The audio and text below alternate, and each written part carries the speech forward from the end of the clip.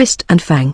Robert Ervin Howard. I've fought all my life, sometimes for money, sometimes for fun, once in a while for my life. But the deadliest, most vicious fight I ever fought wasn't for none of them things. No, sir, I was fighting wild and desperate for the privilege of getting a bullet through my brain. Stand by and I'll tell you why I was fighting so me and my best friend would get shot. I'm the heavyweight champion of the Seagull merchant ship, my name being Steve Costigan. The old man is partial to warm waters and island trade, see? Well, we was cruising through the Solomons on our way to Brisbane, taking our time because the old man practically growed up in the South Sea trade and knows all the old traders and native chiefs and the like, and is always on the lookout for bargains in pearls and such like. Well, we hove to at a small island by the name of Roto which had a small trading post on it. This post was run by the only white man on the islands, a fellow named McGregor, and him being an old friend of the captain's, we run in for a visit. The minute the old man had stepped onto the ramshackle wharf, Bill O'Brien, my sidekick, said to me, he said, "Steve, see that motor launch down there by the wharf? Let's grab it and chase over to Tamaru and see old Togo." Tamaru was another little island so close to Roto you could see the top of the old dead volcano. Togo was the chief. That wasn't his name, but it was as near as we could come to pronouncing it. He was a wrinkled old scoundrel and was a terrible sot, but very friendly to the white men. "The old man will likely stop at Tamaru," I said. "He won't, either," said Bill. "Him and McGregor will drink up all the whiskey we got on board before he ever weighs anchor from Roto. He won't stop by Tamaru because he won't have no liquor to give to or trade with old Togo." "Come on," said Bill. "We can easy make it in that launch. If we hang around the mate we'll find something for us to do. Let's get to that launch and scoot before the old man or McGregor sees us. Mac wouldn't let us have it, like as not, if we asked him." So in a very short time we was heading out to sea, me and Bill, and my white bulldog, Mike. I heard a kind of whooping above the sputter of the motor, and looked back to see the old man and McGregor run out of the trading stores, and they jumped up and down and shook their fists and hollered, but we waggled our fingers at them and kept on our course, full speed, dead ahead. Well, in due time Tamaru grew up out of the ocean in front of us, all still and dark green, with its dead volcano, and the trees growing up the sides of the mountains. Togo's village was right on the beach when we was there the year before, but now much to our surprise we found nothing but a heap of ruins. The huts was leveled, trees cut short close to the water's edge, and not a sign of human life. While we was talking, 4 or 5 natives come slithering out of the jungle and approached us very friendly, with broad smiles. Mike bristled and growled, but I put it down to the fact that no white dog likes colored people. According to that, no black dog ought to like white people. But it don't work, anyway.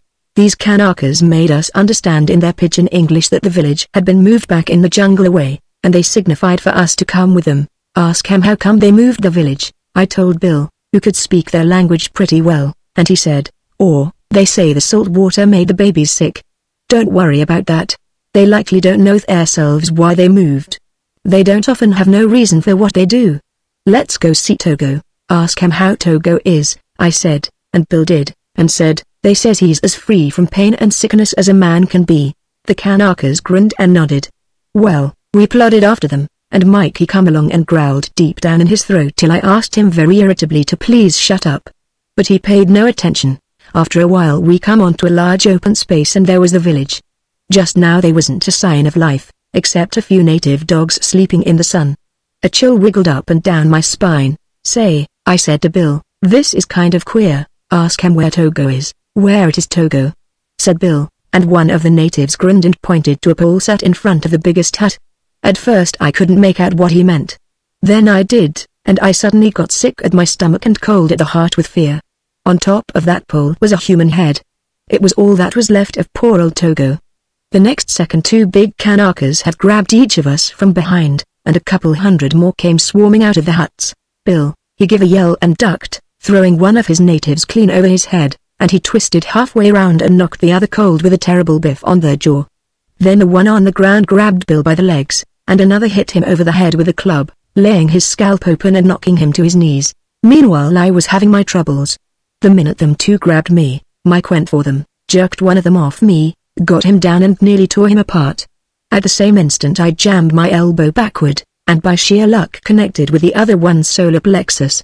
He grunted and loosened his hold, and I wheeled round to smash him, but as I did, I felt a sharp prick between my shoulders and knowed one of them was holding a spear at my back. I stopped short and stood still. The next minute me and Bill was tied hand and foot. I looked at Bill. He was bleeding plenty from the cut in his head, but he grinned. Well, all that took something less than a minute. 3 or 4 natives had went for Mike and pulled him off of his victim, which was howling and bleeding like a stuck hog. The said victim staggered away to the nearest hut, looking like a wreck on a lee shore, and the others danced and jumped around Mike trying to stab him with spears and hit him with clubs, without losing a leg at the same time, while Mike tried to eat his way through them to me. Then while I watched with my heart in my mouth, crack went a pistol and the Mike went down, rolling over and over till he lay still with the blood oozing from his head. I gave a terrible cry and began to rave and tear at my ropes. I struggled so wild and desperate that I jerked loose from the Kanakas which was holding me, and fell on the ground, being tied up like I was. Then they pulled me and Bill roughly around to face a big dark fellow who came swaggering up, a smoking pistol in his hand. At first glance it struck me I'd seen him before, but all I wanted to do now was get loose and tear his throat out with my bare hands for killing Mike. This berserk stopped in front of us, twirling his gun on his forefinger, and I looked close at him. If looks and wishes would kill, he would have dropped dead 3 times in succession. A big, tall, beautifully built native he was, but he didn't look like the rest. He had a kind of yellow tint to his skin, whereas they was golden brown. And his face wasn't open and good-natured like theirs was in repose, it was cruel and slant-eyed and thin-lipped. Malay blood there, I quickly seen.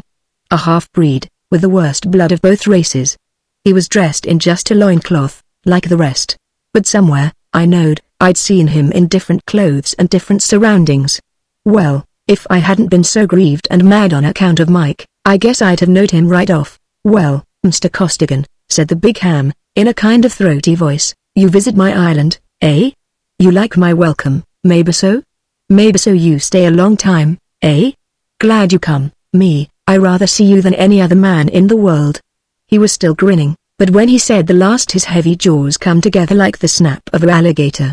And then Bill, who was glaring at him like he couldn't believe his eyes, yelled, Santos, it all come back to me in a flash. And I would have fell over from sheer surprise, hadst I not been tied and held up. Sure, I remembered. And you ought to, too, if you keep up with even part of the fighters that comes and goes. A couple of years ago I'd met Santos in a Frisco ring. Yeah. Battling Santos, the Borneo tiger, that Abi Hassenstein had discovered slaughtering second-raters in Asiatic ports. Abi brought him to America after Santos had cleaned up everything in sight over there. There's no doubt that the big boy was good. In America he went through his first rank of setups like a sickle through wheat. He was fast, fairly clever for a big man, and strong as a bull. Well, his first-rater was Tom York, you remember, and Tom outboxed him easy in the first round, but in the second Santos landed a crusher that broke Tom's nose and knocked out 4 teeth. From then on it was a butchery, and the referee stopped it in the 5th to keep York from being killed. After that the scribes raved over Santos more than ever, called him a second Firpo and said he couldn't miss being champion. Abi was sparring for matches in the garden and he sent Santos back to Frisco to pad his KO record and keep in trim by toppling some ham and eggers. Then, enter a dark man, the villain of the play otherwise Steve Costigan. Santos was matched to meet Joe Handler 10 rounds in San Francisco. The very day of the fight, Handler sprained his ankle, and they substituted me the last minute. I needn't tell you I went into the ring on the short end of about 100 to 1, with no takers except the Sea Girls crew, who seem to think I can lick anybody, simply because I've licked all of them. Well, I reckon the praise and hurrah and all had went to Santos' head. He come out clowning and playing up to the crowd. He feinted at me with his big long brown arms and made faces and wisecracks, as I come out of my corner.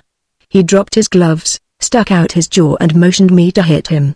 This got a big laugh out of the crowd, and while he was doing that, with his mouth wide open, laughing, I hit him. I reckon I was closer to him than he thought, for it was a wide open shot. I crashed my right from my knee, and I plunged in behind it with everything I had. I smashed solid on his sagging jaw so hard it numbed my whole arm. I don't see how I come not to tear his jaw clean off. Anyway, he hit the canvas like he figured on staying there indefinite, and they had to carry him to his dressing room to bring him to. When everybody got their breath back, they yelled fluke. Fluke. And it was, because Santos would have licked me, if he'd watched himself. But it finished him, he'd lost his heart, or something. His next start he dropped a decision to Kid Allison, and he lost 2 more fights in a row that way. Hussenstein gave him the bounce and he dropped out of view. Santos had gone back to stoking, people supposed. The public had forgot all about him, and I had too, nearly. But here he was. All this flashed through my brain as I stood and gawped at the big cheese. Say, if Santos had looked tigerish in the ring, in civilized settings, he looked deadly now. He stuck the pistol back into his girdle and said, easy and lazy, well, Mr. Costigan, you remember me, eh? Yeah, I do, you dirty half-breed. I roared. What you mean shootin' my dog? Lem loose, and I'll rip your heart out. He bared his white teeth in a kind of venomous smile and gestured lazily toward the pole where old Togo's head was. You come to see your old friend, eh? Well, there he is. What left of him? Now Santos's chief. The old man was fool, the young men, they follow Santos. Now we make palaver, you my guests. And with that he laughed in a cold deadly way and said something to the Kanakas which was holding us. He turned his back and walked toward his hut, them dragging us along anyway. I looked back, though, and my heart gave a jump. Old Mike got to his feet kind of groggy and glassy-eyed, and shook his head and looked around for me. He seen me and started toward me, then he seen Santos, and sneaked away among the trees. I give a sigh of relief. Must be the bullet just grazed him enough to knock him out. Nobody had seen him get up and hide but me, and he was safe for the time being, at least, which was something me and Bill O'Brien wasn't, and I guess Bill felt the same way for he looked kind of white. Santos sat down in a chair, which was one the old man had give poor old Togo, and we was propped up in front of him. Once we meet before, Costigan, he said, in your country. Now we meet in mine. This my country. I born here. Big fool, me. I leave with white men on ship when very young. I scrub decks, then shovel coal. I fight with other stokers. I meet Husstein and fight for him. He take me to Australia, America. I lick everybody. Everybody yell when I come in ring. The grin had faded off his map and a wild light was growing in his eyes. They was getting red. Then I meet you. His voice had dropped to a kind of hiss. They tell me you one big ham. Nothing in the head. I think make people laugh. I hold out my face, say, hit me. Then I think maybe so the roof fall on me. He was snarling like a wild beast now, his chest was heaving with rage and his big hands was working like my throat was between them. After that, I not so good. People say dirty things now at me. They say, yellow. Glass chin. Throw him out. Husstein say, get out. You know drawing card now. I go to stoking again. I work my way back to my people, my island. He give a short grim laugh. He hit his breast with his fist. Me king, now. Togo old fool, friend to white man. Bah. I say to young men, make me king. We kill white men, and take rum and cloth and guns like our people did long ago. So I kill Togo, and old men that follow him. And you his eyes burned into me, you make fool of me, he said slowly. Ah. I pay you back.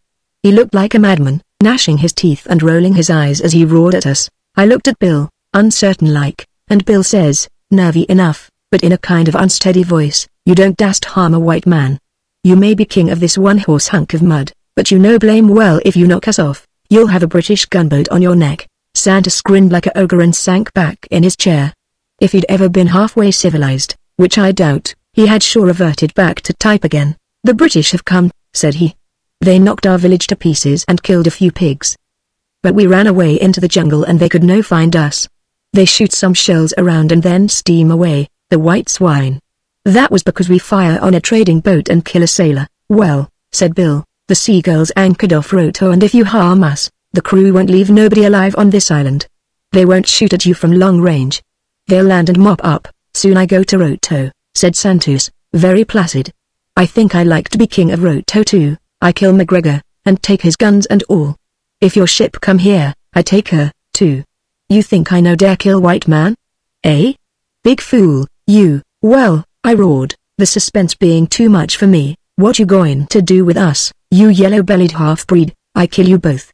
He hissed, smiling and playing with his gun. Then do it, and get it over with, I snarled, being afraid I'd blow up if he dragged it out too long.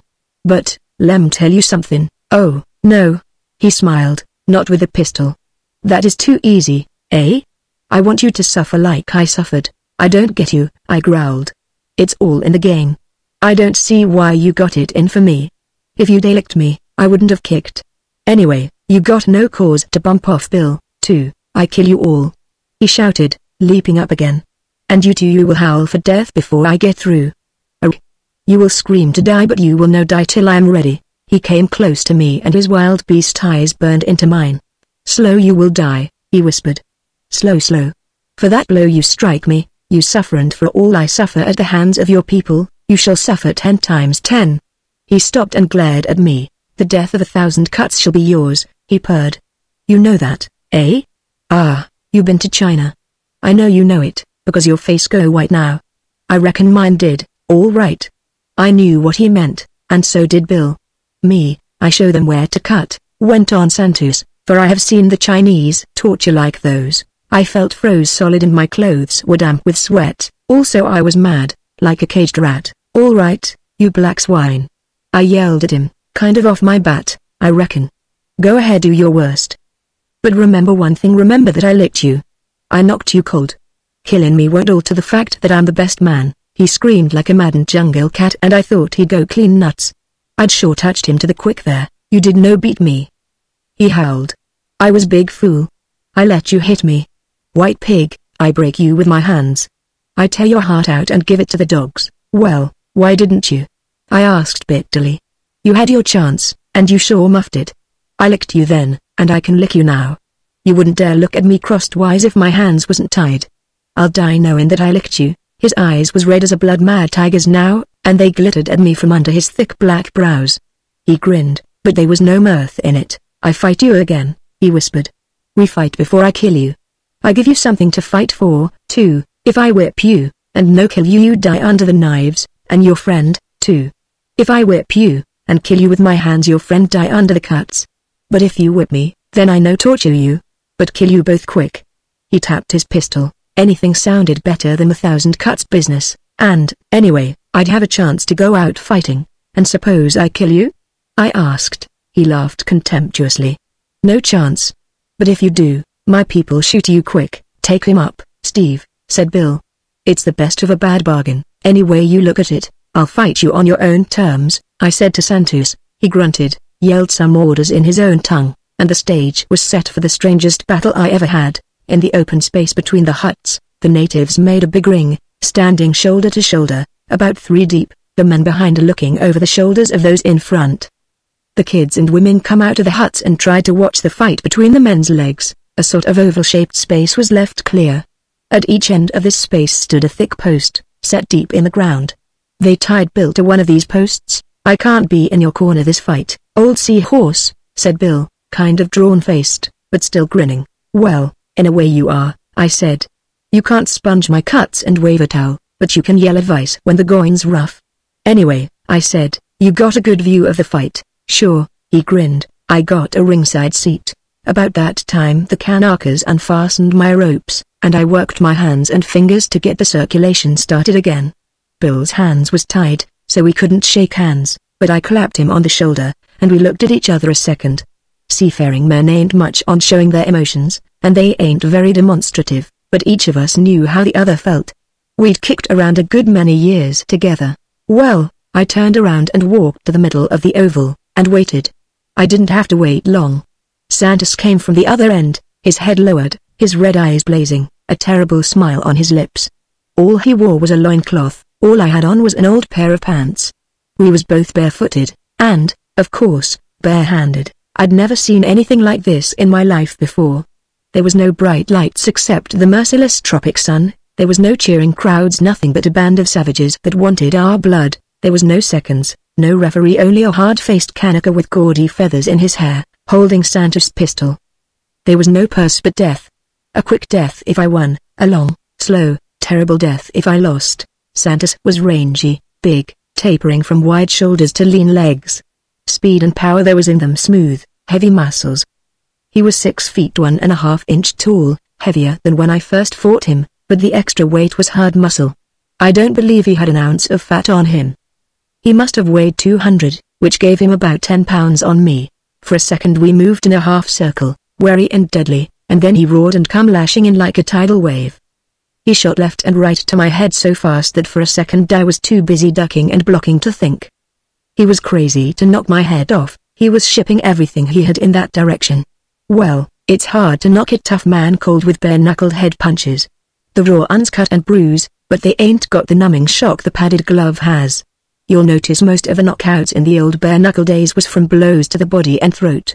The moment I had a breathing space, I hooked a wicked left to the belly.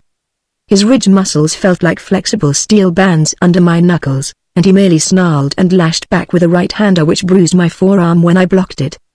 He was fast and his left was chain lightning. He shot it straight. He uppercut, and he hooked, just like that. Zip. Blip. Blam. The hook flattened my right ear, and almost simultaneously he threw his right with everything he had. I ducked and he missed by a hair's lash. Girushaw. I heard that right sink past my head like a slingshot, and Santos spun off balance and went to his knees from the force of it. He was up like a cat, spitting and snarling, and I heard Bill yell, "For the love of Mike, Steve, watch that right, or he'll knock your head clean off." Well, I guess in a ring with ordinary stakes, Santos would have finished me, but this was different. I'm tough any time. Now I was fighting for the privilege of me and my pard going out clean. The thought of them sharp little knives put steel in me. Santos grinned like a devil as he came in again. This time he didn't rush, he edged craftily, left hand out, watching for a chance to shoot his deadly right over. That's once I wished I was clever. But I ain't, and I knew if I tried to box him, I wouldn't have a chance. So I come in sudden and wide open, his right swished through the air and looped around my neck as I ducked and I braced my feet and ripped both hands to his midriff. Bam bam. The next second his left chopped down on the back of my head. I went into a clinch, and his teeth snapped like a wolf's at my throat as I tied him up. He was snarling at me in his language as we worked out of the clinch, and he nailed me on the breakaway with a straight left to the mouth, which instantly began to bleed. The sight of the blood maddened the Kanakas, and they began to yell like jungle beasts. Santos laughed wild and fierce, and began swinging at my head again with both hands. To date he hadn't tried a single body blow. 3 times he landed to the side of my head with a swinging left, and I dug my right into his midriff. His right came over, and I blocked it with my elbow, then shot my own right to his belly again. He'd give a kind of sway with his whole body as he let go the right to give it extra force, and his arm would snap through the air like a big steel spring released. Crash. His left landed on the side of my head, and I seen 10,000 stars. Bam. His right followed, and I blocked it. But this time it landed flush on the upper arm instead of the elbow, and for a second I thought the bone was broke. The whole arm was numb, and, desperate, I crashed into close quarters and ripped short arm rights to his belly, while he slashed at my head with short hooks. He wasn't so good in close. He didn't like it, and he broke away and backed off, spearing me with his long left as I followed. But my blood was up now and I kept right on top of him. I slashed a left hook to his face, sank a straight right under his heart. Wham! He brought up a left uppercut that nearly ripped my head off. He flailed in with a torrid right, and I hunched my left shoulder just in time to save my jaw. At the same time I shot my right for his jaw and landed solid, but a little high. He swayed like a tall tree, his eyes rolled, but he come back with a screech like a tree cat and flashed a vicious left to my already bleeding mouth. The right came in behind it like a thunderbolt and I done the only thing I could, ducked, and took it high on the front part of my head. Girushaw. It felt like my skull was unjointed. I heard Bill scream as I hit the ground so hard it nearly knocked the breath clean out of me. It was just like being hit with a hammer. A stream of blood trickled down into my eyes from where the scalp had been laid open. I dunno why Santos stepped back and let me get up. Force of habit, I guess. Anyway, as I scrambled up, shaking the blood out of my eyes, he gave me a ferocious grin and said, "Now I kill you, white man." And come slithering in to do it. He feinted his left, drew it back, and as he feinted again, I threw my right, wild and overhand, desperate-like, and caught him under the cheekbone. Blood spurted and he went back on his heels. I ripped a left to his belly and he grabbed me and held on like a big python, clubbing me with his left till I tore loose. He nailed me with the right as I went away from him, but it lacked the old jar. I got a hard skull. No man could have landed like he did without hurting his hand some, anyway. But his left was so fast it looked and felt like twins. He shot it at one of my eyes in straight jabs till I felt that eye closing, and then, as I stepped in with a slashing right to the ribs, he came back with a terrible left hook that split my other eyebrow wide open and the lid sagged down like a curtain halfway over the eye. "Work in close, Steve." I heard Bill yell, above the howling of the Kanakas. "If he keeps you at long range, he'll kill you." I'd already decided that. I wrapped both arms around my head and plunged in till my forehead bumped his chin, and then I started ripping both hands to the belly and heart. His left was beating my right cauliflower to a pulp, but I kept blasting away with both hands till the whole world was blind and red, but he was softening. My fists were sinking deeper into his belly at every blow, and I heard him gasp. Then he wrapped his long, snaky arms around me and pinned me tight. As we tussled back and forth, with his breath hot in my ear, he sunk his teeth into my shoulder and worried it like a dog shaking a rat, growling deep in his throat till I tore away by main strength, and brought a stream of blood from his lips with a smashing right hook. Then Santos went clean crazy. He howled like a wolf and began throwing punches wild and terrible, without aim or timing. He wasn't thinking about "that's alright" no more. It was like the air was full of flying sledgehammers. Some he missed from sheer wildness. I blocked till my arms and shoulders ached. Plenty landed. I slashed a left to his face and crack! His right bashed into mine, smashing my nose flat. I heard the bones crackle and snap and a red mist waved in front of my eyes so I couldn't see. I felt faintly the impact of another blow, and then I felt the ground under my shoulders. I lay there, counting to myself. My head was clearing fast. Nobody ever accused me of not being tough. Having my nose broke was an old story. I said to myself, 9. And got to my feet, wrapping both arms around my head and crouching. Santos yelled and battered at my arms while I glared at him over them, and suddenly I unwound and sank my right to the wrist in his belly. Yes, he was getting soft from my continued batterings. His body muscles was getting too sore to contract hard and my fists sank in deep. Santos spent double, but came up with a punishing left uppercut to the jaw that dazed me, and before I could recover, he ripped over that sledgehammer right. It tore my left ear loose from my head and I felt it flap against my cheek. I was out on my feet, just fighting from the old battle instinct. Now, some kind of a smash sent me back on my heels, and I felt myself falling backward and couldn't stop. Then I fell against something and heard a fierce voice in my ear, "Steve. He's weakening. Just one more smash, old seahorse, and he's yours." We had fought back to the end of the oval space and I was leaning against the post where Bill was tied. I made a desperate effort to right myself. Santos was watching me with his hands down and a nasty sneer on his face. He put his hands out and gripped my shoulders. He was marked pretty well himself. "You licked now," he said. "The little knives, now they feast. The death of 1,000 cuts, it is yours." At that I went kind of crazy, too. I lunged away from the post, and missed with a wild right, and the slaughter recommenced. Santos was mad and bewildered. Well, he wasn't the first fighter who couldn't understand why I kept getting up. My eyes was full of blood and sweat, one was nearly closed, and the sagging lid nearly hid the other. My nose was busted flat, one ear was hanging loose and the other swole out of all proportions. My left shoulder and arm was so numb from blocking Santos' terrible right, I couldn't lift it but a few inches above my waistline. My wind was giving out. I didn't know how long the fight had been going on. It seemed to me like we'd been fighting for centuries. I don't know what kept me on my feet. I don't know what kept me going. I'd almost got to where I didn't know nor care what they did to me. Sometimes I'd forget what we was fighting for. Sometimes I'd think it was because Santos had killed Mike, then again it would be Bill I'd think he'd killed. Once I thought we was back in the ring in Frisco, then I was down on my back, and Santos was kneeling on my chest, strangling me.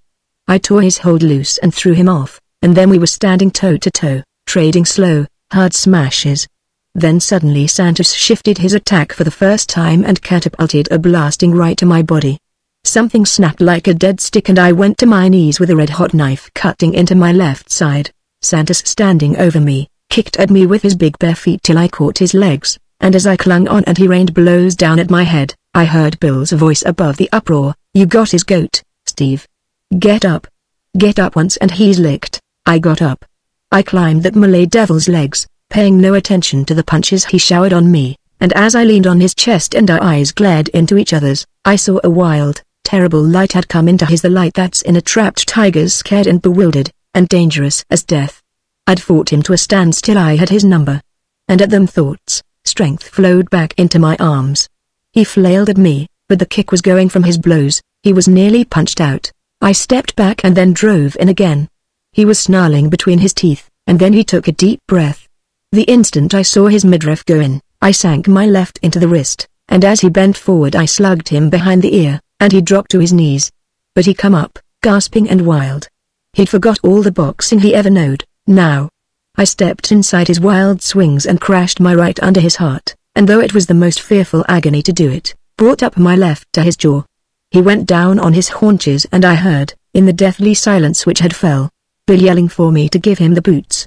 But I don't fight that way even if I'd have had any boots on. But Santos wasn't through. He was all savage now, and too primitive to be stopped by ordinary means. I'd fought him to a standstill, he was licked at this game. And he went clean back to the Stone Age. He leapt off the ground, howling and slavering at the mouth, and sprang at me with his fingers spread like talons, not to hit, but to strangle, tear, claw and gnash. And as he came in wide open, I met him with the same kind of punch I'd flattened him with once, a blasting right I brought up from my knee. Crack. I felt his jawbone and my hand give way as I landed, and he turned a complete somersault, heels overhead, and crashed down on his back a dozen feet away. You'd think that would hold a man, wouldn't you? Well, it would a man. It's possible to break a man's jaw with your bare fist, and still not knock him unconscious. Any ordinary man wouldn't be able to do nothing more after that. But Santos wasn't a man, no more. He was a jungle varmint, and he'd gone mad. Before I could tell what he was going to do, he whirled and tore a long-handled battle-axe from the hand of a warrior in the front rank. He must have been on the point of collapse, he'd taken fearful punishment. Where he found strength for his last effort, I dunno. But it all happened in a flash. He had the axe and was looming over me like a black cloud of death before I could move. As he bounded in and swung up the thing above his head, I threw up my right arm. That saved my life, and the axe head missed the arm, but the heavy handle broke my forearm like a match, and knocked me flat on my shoulders. Santos howled, swung up the axe and leapt again, and a white thunderbolt shot across me and met him in midair. Square on a Malay's chest Mike landed, and the impact knocked Santos flat on his back. One terrible scream he gave, and then Mike's iron jaws closed on his throat. In a second it was the craziest confusion you ever seen. Kanakas whooping and yelling and running and falling over each other doing nothing, and Bill swearing something terrible and tearing at his bonds, and Mike making a bloody mess out of Santos in the middle of all of it. I tried to get up, but I was done.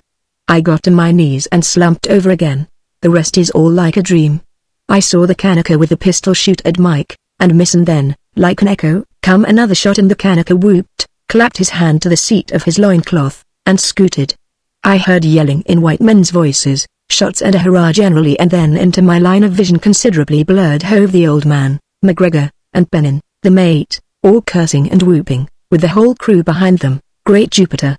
Squawked the old man, red-faced and puffing, as he leaned over me. They've killed Steve. They've beat him to death with axes. He ain't dead, snarled Bill, twisting at his ropes. He has just fit the toughest fight I ever seen. Will some of you salt pork and biscuit eaters untie me from this post? Rig a stretcher, said the old man. If Steve ain't dead, he's the next thing to it. Hey, what the? At this moment Mike came sauntering over and sat down beside me, licking my hand. Who was that? Asked the old man, kind of white-faced, pointing to what Mike had left. That there is what's left of battle in Santos. The Borneo tiger, said Bill, stretching his arms with relish. History repeats itself, and Steve has just handed him a most artistic trim. And are you goop and swabs going to let Steve die here? Get him on board ship, will you? Look about Mike first, I mumbled. Santos shot him with a pistol, just to graze, pronounced McGregor, examining Mike's unusually hard head. Shot him with a pistol, eh? Guess if he'd used a rifle the dog would have slaughtered the whole tribe. Wait, don't put Costigan on a stretcher till I mop off some of his blood. I felt his hands feeling around over me, and I cussed when he'd gouge me. He'll be all right, he pronounced, soon's we've set his arm and this rib here, and stitched his ear back on, and took up a few more gashes. And that nose'll need some attention, though I ain't set many noses. I kind of dimly remember being carried back to the ship, with Mike trotting alongside, and I heard Bill and the old man yapping at each other back and forth. And no sooner had Mac here got through telling me that Santos had killed old Togo and set herself up as king, than we heard the motor launch sputter, and see you two prize jackasses scooting away into the jaws of death. We yelled and whooped, but you was too smart to listen. How in the name of 7 dizzy mermaids did you expect us to hear you with the motor going? And I says, Mac, I says, it ain't worth it to save their useless hides, but we got to do it. And it been a well-known fact that a fast motor launch can make more speed than a sailing vessel, including even the Sea Girl, which is all we had to rescue you in. We've just now arrived at the village. Hadst it not been for me, hadst it not been for Steve, you would have found only a few hunks of raw beef. Santos was going to carve us, and believe you me when I tell you Steve fought him to a standstill. Steve was licked to a frazzle, and didn't know it. Santos had everything, and he made Steve into the hash which now lies on that stretcher, but the old seahorse just naturally outgamed him. According to rights, Steve should have been knocked cold 5 times. Harumph, growled the old man, but I could tell he was that proud he couldn't hardly keep his feet on the ground. I'd have give the price of a cargo to see that fight. Well, we didn't do like the British gunboat did, anchor offshore and shell a few huts. We went through the jungle like Neptune goes through the water, and all the bucks was too interested to know we was coming till we swarmed out on 'em. I'm tellin' you, we'd have scuppered a flock of them, if my crew wasn't the worst aggregation of poor shots on the 7 seas. Well, hey, said the crew, we didn't notice you bringin' down nobody on the fly. Shut up, roared the old man. I'm boss here and I'll be respected, for cat's sake, I snarled through my pulped lips. Will you cockeyed seahorses dry up and let a suffering man suffer in his own way? Don't think you rate so high, just because you're a little bunged up, growled Bill, but there was a catch in his voice. From the way he gripped my hand, I knowed exactly how he felt.